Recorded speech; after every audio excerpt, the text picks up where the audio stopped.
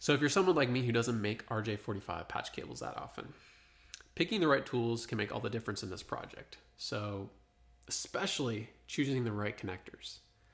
If you don't choose the right connectors, this job can get much tougher than it needs to be. So let me show you what you need to make this job as simple as possible.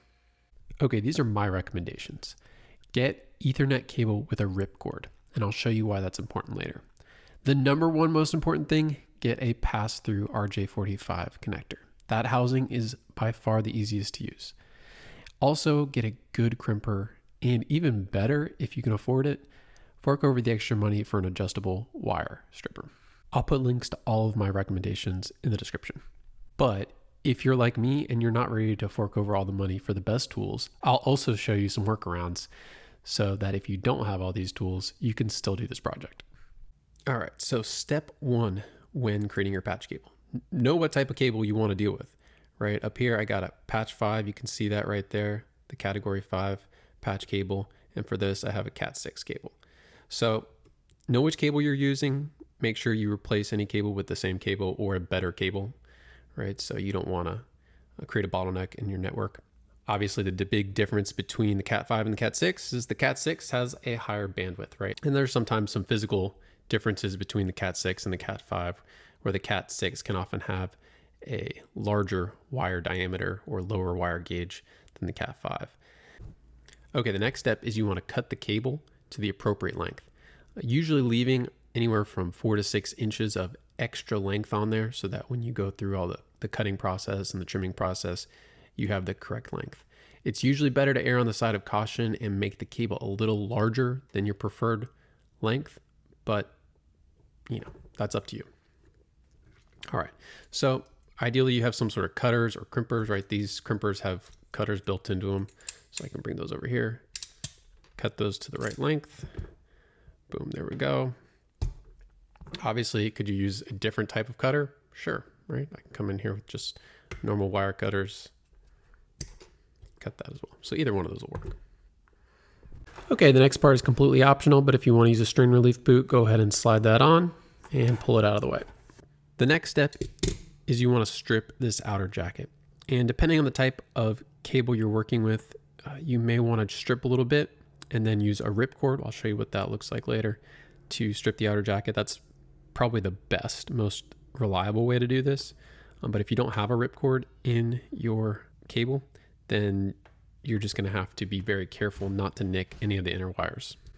Here's something you got to watch out for whenever you are using these. You can see I'm actually hitting that inner insulation. So one of the best ways to avoid nicking the inner wires is by using cable with ripcord.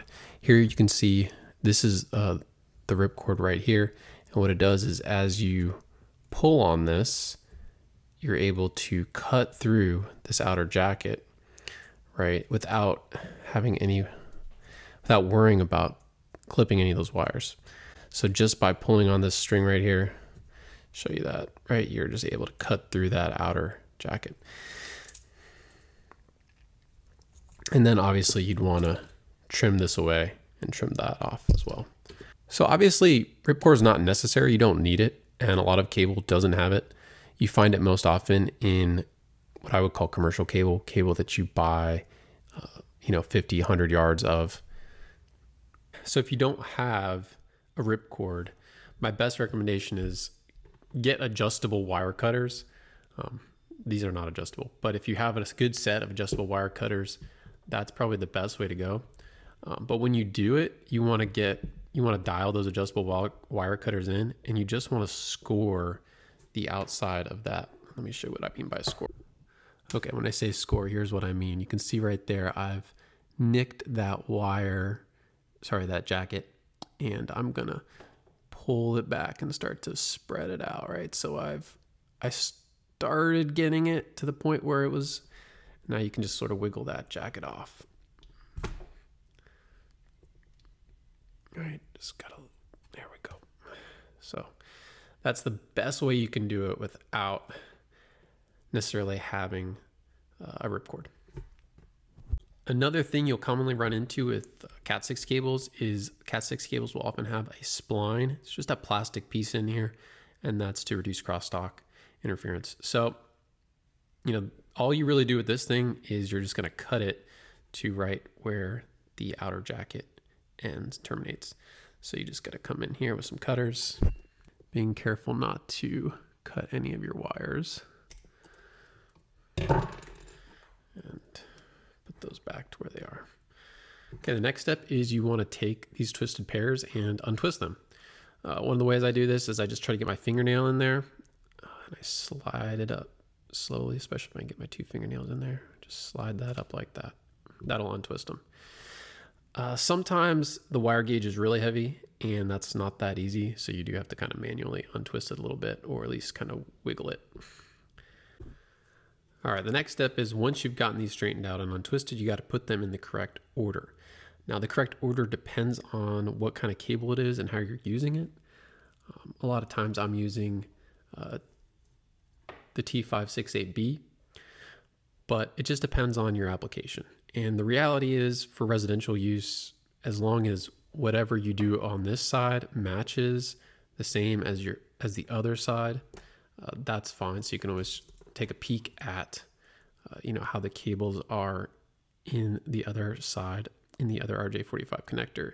Sometimes it's easiest to look at them. Let me get that focused in there like that, or to look at them like that, just to see what's going on. So without going too deep into the different types of wiring configurations, the main ones you're going to see are T568A and B. A lot of times you're just going to use a straight through cable, which means you can choose to do both ends, either 568A or 568B. You may need to do a crossover cable, in which case you need to have one end be T568A and one end be T568B. A lot of computers nowadays don't even really need you to create the crossover cable. They have the ability to do that digitally. But I work a lot with medical devices, and medical devices tend to cost twice as much and are twice as dumb. So a lot of times I actually do have to create crossover cables for some of the work I do. But depending on what industry you're in, it may or may not be necessary. So once I get them in the correct order, I just do a quick visual check, make sure I don't have 2 solids next to each other. You did something wrong if you put 2 solids next to each other, probably, if you're using T568A or B. All right, so everyone does this a little differently, but this is the method that works well for me. I take this, I sort of inch up my fingers a little bit, making sure to keep that order, and I sort of wiggle these back and forth, trying to straighten out the waviness to the wires as much as I can. So I wiggle them that way, I wiggle them this way, and I get them as straight as I can. You don't care too much about the ends here because you're going to clip that off, but you do care a lot about this section right over here. That's right, you want to make sure you keep that order correct as you're doing this. So the last part of that step is to come in here and cut them. So you want to make sure you get these nice and straight, make sure they're all in order. Now the first couple of times you do this, I'm telling you, it's going to be like these wires are Houdini and they just never go where they're supposed to go. They like disappear and then end up in the wrong spot. You can see like right here, I got 2 striped next to each other. It's like, what? How did they do that? That's okay. Don't worry about it. It happens to me all the time. Go back, take it out, restart again, figure out what the problem is. Sometimes you got to smooth the wires out again. No big deal. What then you can do is slide your fingers up a bit to try to keep those wires where they're supposed to be.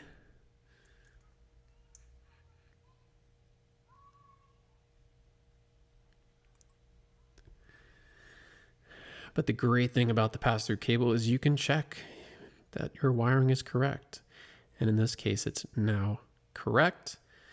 I can go on to my next step. Now the thing is, another great thing, you don't have to worry about getting those, this part of the cable to the correct length. You just slide the RJ45 connector, making sure you get onto that insulation there, because you want that part of the RJ45 housing to crimp down on that outer insulation, the outer jacket.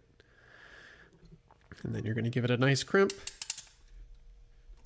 making sure you really get that pretty hard, because you want to make sure that conductor right there has got to come down and touch the wire, and it does that on all 8 of those So that's what you're doing when you're crimping, and you're also crimping down on the housing. You can see that right in there.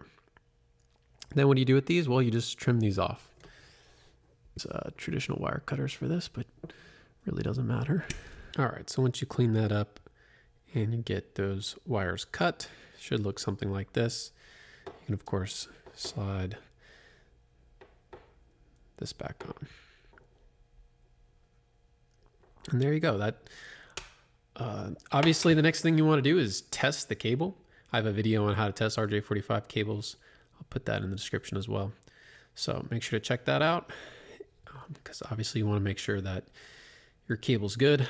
You can always plug it into a computer, make sure you're getting the correct speeds out of the cable, and that should be a pretty good indicator as a cheap way to test it. Please consider subscribing if you haven't already. But hopefully when you're done, your patch cable doesn't look like this. This is terrible and this will not work if you do not get the insulation crimped down. And I see this all the time in stock images. You see this on Amazon where people are selling patch cables, and they actually, the marketing people didn't know what they were doing, and they show a cable where the connector wasn't actually crimped down right. I see it quite often actually. The key thing to remember if you do not have the pass-through connector is that you need to make sure that the length of these inner wires is dead on. And that's why I don't recommend them. It's just really hard, especially when you're learning to get every single one of those wires flush against the connector and to get it correct, get the correct length so that your outer jacket is crimped down upon. So I hope you enjoyed the video.